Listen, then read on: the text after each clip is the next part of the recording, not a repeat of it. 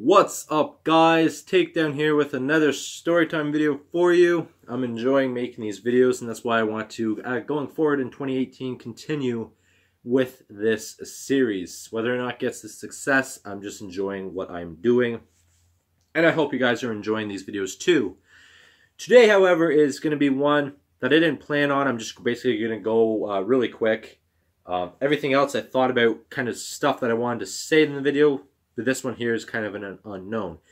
It is basically me talking about how I got my license, and I got it later than most people my age. So I live in Canada, and how getting your license works is once you're 16, you can go and write your G1 test, which is the written test. After that, you have 1 year of driving, and then you can go for your G2, which is your first road test. Now, you could go and do some of the driving courses, go to the driving school, and you can get it after 8 months. I didn't do that, but I never went for my G1 license until I was 17. I loved cars and everything at the time, but I wasn't interested. I didn't have no interest in getting my license. Years later, I realized, after thinking about it, why haven't I got my license? In my head, I determined the reason why is because when I was really young, probably 03, something like that, I was in an accident. Even though it wasn't a bad accident, I wasn't hurt or anything. I think that might have triggered a memory. And also, going into the 8th grade, no, going into the 7th grade, my parents were into a really bad car accident.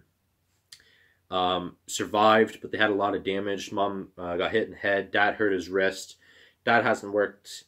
I think he got let go a year or two after, and he hasn't worked since. So it's been tough and everything. I think that's why I was so late getting my license. But in 2017, whoa, screw that up.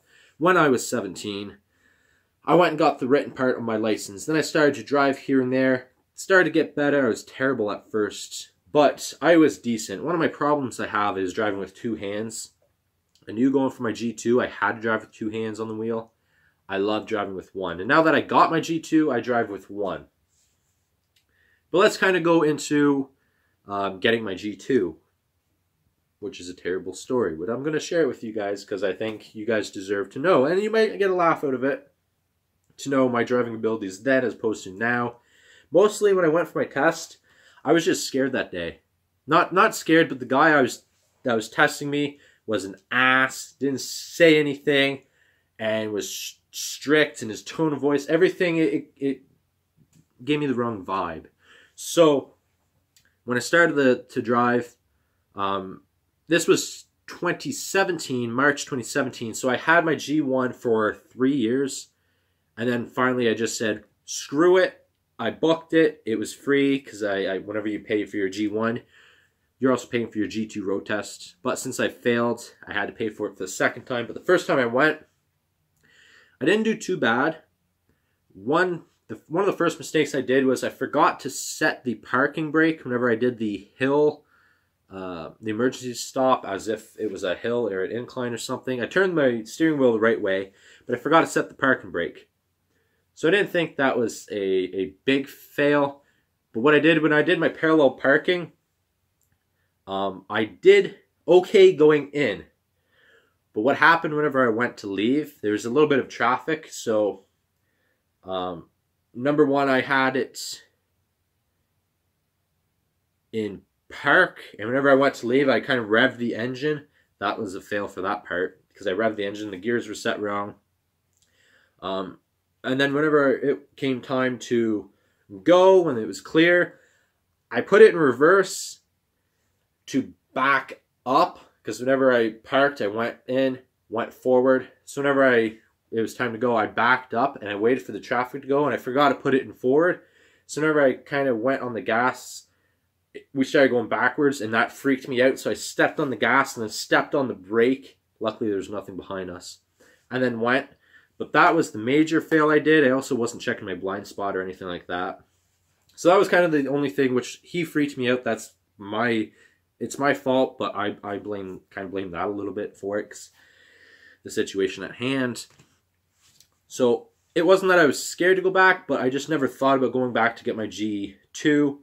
When I went time, I tried booking it, I tried booking it with my parents' credit card, didn't work. Tried using my bank card, didn't work. I booked one, and then all of a sudden it said that one was already taken up, so I tried it again. Then the website started crashing. What I managed to do, I didn't ask them, but one of my coworkers, who's like one of my closest friends, I consider my a second mother. She, while we're at work, she put her credit card in. That's how I booked my test, and I basically I gave her the money for it. It was $50 and something, which I thought, Jesus, that's quite a bit for just to go for your test again, but it is what it is. Whenever I went back for it again, this was November, because I knew I wanted to do it before winter. I wanted to get my license before winter, because in my mind I wanted to get a car before winter. I wanted to be able to drive myself in the winter. I didn't want to walk again in the winter. So I went for my test. Not as freaked out. I was calm the whole time. One thing I didn't do, this time for the hill parking, I didn't turn my wheels the right way. I didn't turn my wheels at all. But I did set the parking brake, and then whenever we went off to the next thing, he asked for a 3-point turn. Whenever I did my 3-point turn, I acknowledged that the previous thing, I didn't turn my steering wheel the right way. And I'm like, crap, I'm probably going to fail. I didn't turn them the right way. So he asked me, well, which way would you have turned them? So I told him it was the right answer. So he managed, whenever at the end, I checked, and he just check marked it off as if I did it, because I acknowledged that I didn't do it, and I told him the right things I would have done. Second thing, I was way under the speed limit. The previous guy that I did the test back in March told me 30 miles an hour. I was going 25 that day in the town portion of it, because it was raining, like it was pouring out. So he told me, you're going 25, you should be going 30. To me, I was like, 5 kilometers, really? You're going to ding me on that? But whatever. So I was going 30 that day. Turns out I'm actually supposed to be going 50. So he kept just reminding me once in a while, you should be going faster. So that was the biggest flaw. He said nothing else really bad. I did my parallel parking perfect. Not the first time. Whenever I backed in, the back of the vehicle, the ass end, was out too far. And whenever you do your test, once you put it in park, that's final. I didn't put it in park yet, so I just said, okay, I got to do this again. It's not in park. Screw you, I'm doing this again. You're not marking this one. So I did the second one perfect, passed me. Got up to the light. There's a truck there. We're here. Construction vehicle right on the corner, so you couldn't see much. I could just see down the sidewalk, so I knew there was a truck coming. As I'm stopped there, the guy says, why aren't you going? So I waited a second. I said, because there's a truck going right here. He's like, oh, okay. He's like, you did a good call. How did you see it? I said, right down the sidewalk. I was looking there whenever I seen him. So he was happy that I did that. This was kind of one of those pop-ups that nobody was expecting. He didn't have it planned. But because I knew what to do, that's why I passed that portion. So whenever I went up, I creeped up, seen more vehicles coming. So I let them go. Then there's a vehicle turning, let it go, and then it was my turn. He says I did really well on that. There's some minor things, but honestly, I'm a good driver now. I just had screw-ups whenever I did my test the first time, but I think it's mostly because I was scared. I'm really, in my opinion, a good driver. Safe driver. Enjoy driving. It is winter, however. It's January right now. As I'm recording this, probably not going to have this out till February, maybe March. But I got my license in November because I didn't want to do it over the winter, which you guys probably don't blame me for that. Now I have a year until next November to get my next part of my license, to get my the full G license. And what that is highway driving. I'm probably going to do it either in November if the roads are good, or I'll do it in the spring, because I know I have until August to do it. Then my license is going to be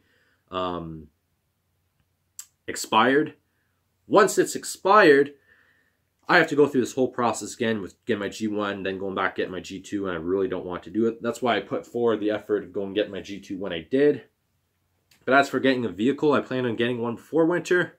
I'm going to look for one for spring. And what I hope to get, I would love to get a 2018 vehicle, leaning towards the Mitsubishi Lancer. Honestly, I might just say screw it. If I can find a really good one that doesn't need any work, an older vehicle, maybe a 2010 or up, I'm good with that. I'm hoping like a 2014, 2015 and up. Something nice, something reasonable, something cheap. I have money saved. But I don't want a lemon. I don't want something I have to put a lot of work into. But anyways, this is the 8th story time on my channel. Really hope you guys are enjoying the series because I am enjoying making it. I am enjoying sharing my life with you guys, sharing experiences with you guys. And for the most part, I think you guys are enjoying this too. But I will see you guys in the next one. Hope you guys did enjoy. Take care.